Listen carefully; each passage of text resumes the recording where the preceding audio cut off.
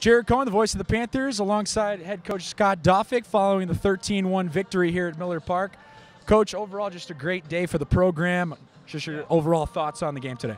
Well, first, I'd just like to thank our administration for helping putting on this event. Not only us getting to play in here, but having the alumni back.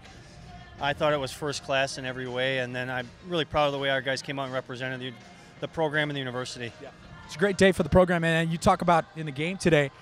Jared Reclitus, the starter for senior from Sheboygan, was absolutely sensational. Yeah.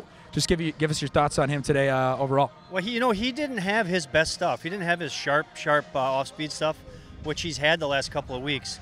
But what he did do is he really just fought through some of that until he started to find it a little bit.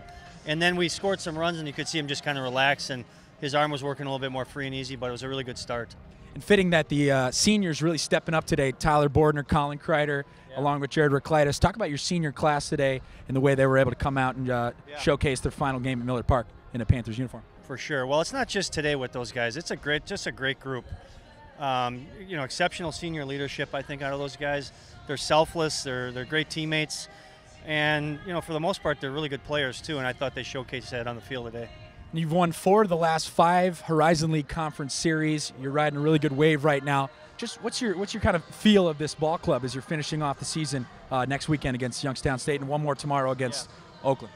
Well, we got 4 big ones left in the league, and we put ourselves in a pretty good position here moving forward, trying to get that bye in the tournament. I think we're in a pretty good position. We're healthy.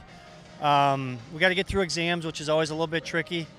But I think once we do that, we've got a hungry group that are, a pretty balanced baseball team. Thanks, Coach. Congrats on the win. Thank you.